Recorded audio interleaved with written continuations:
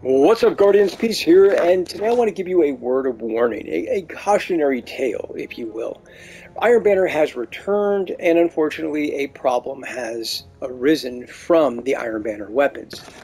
Now, what am I talking about? Well, I recently received these two weapons, this Gnora's Axe 1790, but I don't love the roll. Same thing with this Dark Decider, and I got them both from this Iron Banner.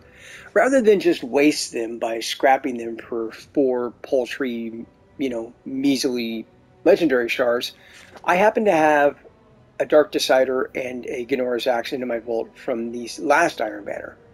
And they're both at 1600, so why not use these to upgrade those in the event that I need them? It's only going to cost me Glimmer, right?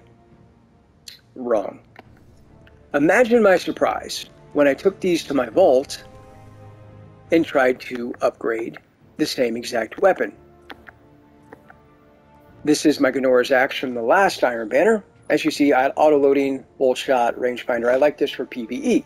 But it's only a 1600, so not a problem. I got that 1790 from this Iron Banner. I'll just infuse it up. It's only going to cost me Glimmer.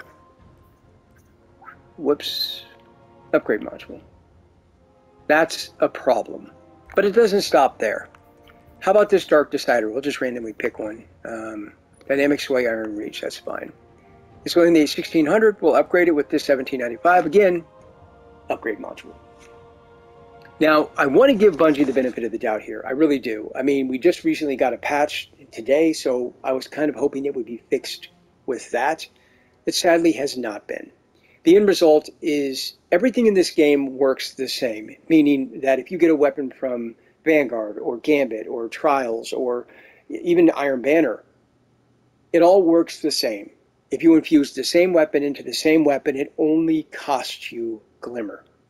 To suddenly flip the script and say, well, now you need to start shelling out legendary shards and upgrade modules is flat out unacceptable.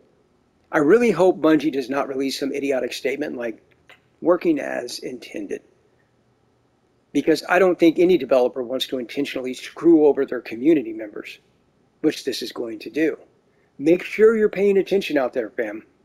Because if you try to infuse an Iron Banner weapon into an Iron Banner weapon that's the same exact weapon, it's not going to cost you Glimmer. It's going to cost you upgrade modules. And people are going to start burning through those upgrade modules, and they're not going to know where the hell they went. This is where they went. Now again, my hope is that this is just the game being buggy or wonky, that for whatever reason is trying to identify them differently. Fam, these are not different weapons at all. They have the same name, the same model, the same frame, the same energy type, the whole 9 yards. These are, in fact, the same exact weapon. So, hopefully that helps you out, and hopefully you do not get screwed over by this issue.